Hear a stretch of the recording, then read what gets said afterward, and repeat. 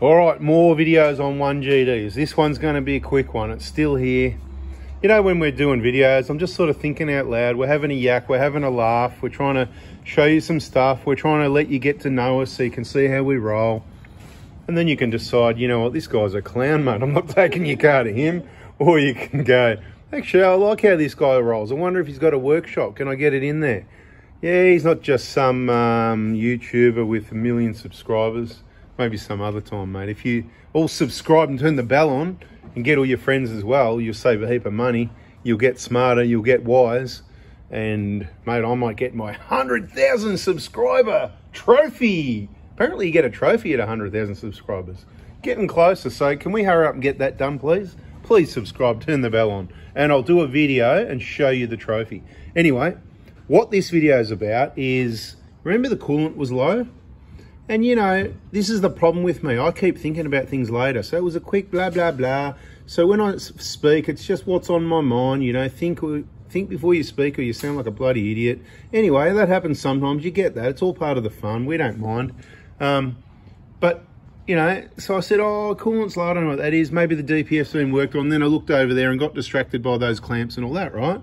And that's cool because that might be right and it might be wrong. The other thing that could be happening is this EGR cooler over here, that's that rectangular unit down under there, like what the 1KD's got, except this one's problematic. And it's happened to a lot. Okay, so how do I say this? It's rare because it's not going to happen to most people, but there's a lot of people it's happened to that cooler, it internally leaks. Look, it's got coolant. Seen these pipes? Coolant, hose, coolant going to the EGR cooler, right? So there's coolant in there, but there's also exhaust gases going through there in a separate compartment, but it leaks between the two compartments. I'm not an expert on it. I don't know much about it, but if we've got coolant disappearing here and we can't see a leak anywhere, guess what? That's where it will most likely be going. Now, I'm not saying that we need to see a leak. I mean, you know, could a leak, see like we've topped it up. You know, I wonder who poured this in here and made all that mess. Bloody unbelievable. No, it's not that bad anyway. I was just waiting for it. It was all about trying to get it. I put the bait out there. I was trying to get a response, right? Anyway, the point is we've topped it up. We're going to clean this baby down the way we do at the Prada Hospital. And if he brings it back for another service, if he can afford to bring it back for another service, because we got value for money pricing, fair, honest pricing, which isn't cheap, because, you know, if you want people to do a good job, you got to pay for it. And this expensive, genuine Toyota gold going in there, and that's what we use. Have a look for yourself. That's what it is. It's real, mate. That's what we put in. It's not just, you know, and that funnel, I've had that for over 30 years. That's correct. I had 2 of them. I don't know where the other one went to. Anyway, what I wanted to say was, because there was a bit of, like now, yak, yak, yak in the other video, that the coolant that was missing from there could it be going through the engine. Now, there was a car that's here today. There's another one here for the next service, and he's talking about white smoke on startup, blah, blah, blah.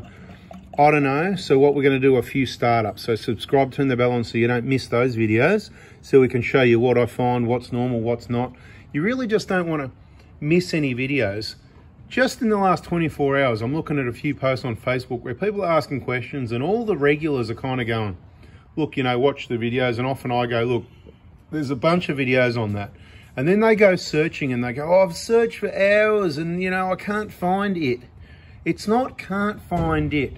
The best way to get educated on your vehicle so you make the right decisions to keep it reliable, to save yourself thousands, is not la, la, la, go and have a good time, go out to the pub for dinner and drink beer and whatever. I don't know what you're doing. Why did that? Like I said, think before you speak. Anyway, the whole point is you need to just see that video each day, 5 minutes, 10 minutes, 20 minutes. What did I waffle on the other day? Half an hour or something. Crazy. I've dedicated the time to waffle to get you thinking.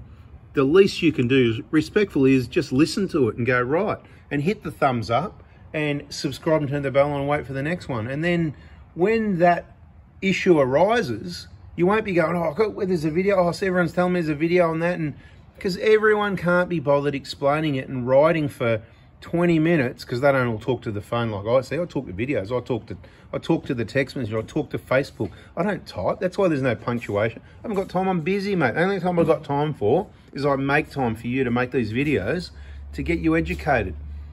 Yeah, for you, it's not for my YouTube and how much money, you've seen how much money I make from YouTube. Yeah. Right, did I show you, say, 3 or 4 years ago how much money I make from YouTube? Yes. Did I show you in the last couple of months how much I make from YouTube? Yes. Is it 3 or 4 years should be what, 3 times more money, or is it about the same? Tell them the truth, mate. Tell them the truth. It should be more, but you're not getting more. That's it, exactly right, people. So 20,000 subscribers, 80,000 subscribers, apparently you get paid the same. And someone did say to me recently, oh, but the way the market's gone and all that, I don't really care the way what the economy. Don't worry, mate. They're still bumping all those ads in there. So look, YouTube is not to make money. If you have got millions of subscribers because you burn cars and smash things up and entertain everyone, or something along those lines, I don't know. I suppose if we did all cars and all engines and that, we could probably crack a million pretty quick. But as people put in the comments, the information on our channel, it's relevant to all makes and models, and anyone that wants to get educated on cars, you don't want to miss it. Yeah, these clips at the side are missing too, so that one and that one. So it just means it's probably had a windscreen replaced, I reckon, at some stage, right? There's these, you don't need them, by the way, people. Don't even bother replacing those. They're a pain to get in and out. You don't need them. Once again, it's a bit like this one. See how the rubber seal sits there and holds it down? You don't need all these clips, but we put them back because they're his clips. Same thing there. See the back of the bonnet sits on that rubber seal there, right? See that? It's all locked in, mate, regardless of what's going on there. You know, you don't need it. I've decided. So, and for the people that don't trust Toyota engineers, well, trust me, because I just said something different. They said you need clips in there. I said you don't. Anyway, beware of the EGR cooler problem. It's a real thing. Keep an eye on your coolant levels on the 1GDs, right? So I finally got it out in the end. Keep an eye on your coolant levels, and if it's dropping down and you can't find a leak anywhere, it could be, if you've had your DPF worked on recently, or you've had a coolant change, it could be an airlock and it's topping up just from natural causes, we'll call that, you know, just going to the dealership. Or it could be an internal leak in the EGR cooler, which means the coolant goes through your engine and out the exhaust until you run out of coolant and you cook the engine, or it increases to an amount where you can't compress, you know, fluids. You can compress air, you can't compress liquids, right? So, and whatever happens, right? Again, I don't work at the dealership. I don't see it happen. I'm just telling you what it could be, and something that happens with this engine that you better keep an eye on, and it's more likely it's going to happen later. And is there going to be warranty? I don't know. Is there going to be another class action?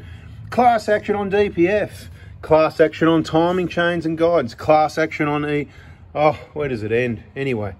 Right, just giving you the warning what it might be, because I didn't mention it in the other video. Hopefully you grab some info out of that, and we'll catch you on the next one. See ya.